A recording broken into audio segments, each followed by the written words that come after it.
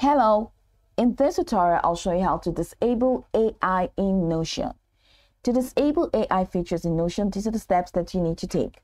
First, launch Notion in your web browser and sign in if necessary.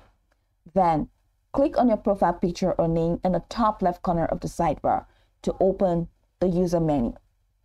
Then you're going to see a couple of options from the drop-down menu, which includes settings and invite members. Go ahead and click on settings. In the settings window, you're going to see a lot of options in the side panel, which includes my account, my settings, my notifications, my connections, language and region, and then you have your workspace settings, which include upgrade plan, settings, team spaces, people, sites, security and data, identity and provisioning, connections, and import. Now, I would like you to head over to my settings.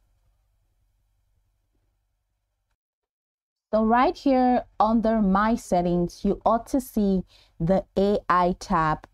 Okay, so under my settings, you're supposed to see the AI tab.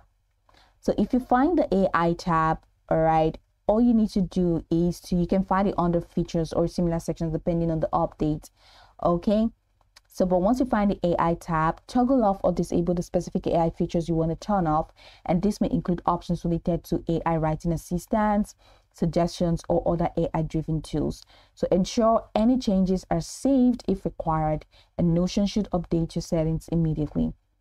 Now, we're having an issue with not finding the AI tab here, and I'm going to show you why that happened. So if you're not seeing an AI tab from these settings, it may be that the AI features are not available in your current Notion plan or have been integrated differently.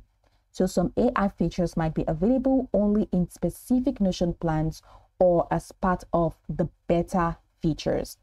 Okay, so if you don't have anywhere or if there's no place for you to turn off the AI, it means it is not in your free plan. But you can definitely use Notion AI when you head over to the left corner of your screen and click on Notion AI, and that's going to open up here, and now you can ask questions as you can. But you will not be able to disable it because it is not part of your plan.